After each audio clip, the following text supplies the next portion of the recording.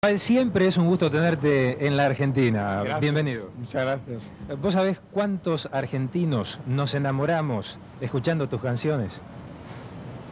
Pues contando que son 25 años, supongo que muchos. ¿Qué balance sacás de tantos años de estar dando satisfacciones a tu público a través de tus canciones? Bueno, el balance es totalmente positivo. Yo tengo la inmensa suerte de trabajar en aquello que me gusta.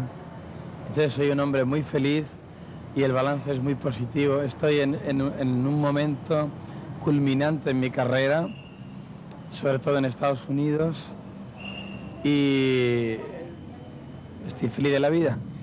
¿Cómo mirás hacia el futuro, dentro de tu profesión, obviamente? Con mucho optimismo. ¿Qué le querés decir a los argentinos? Hace bastante tiempo que no nos venís a visitar. ¿Les querés mandar un saludo?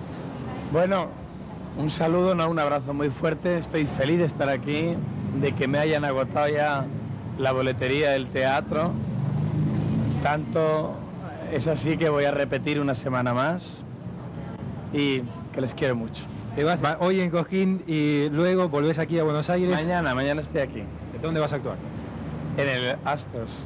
Raphael, muchísima suerte. Teatro que inauguré yo hace 12, 13 años.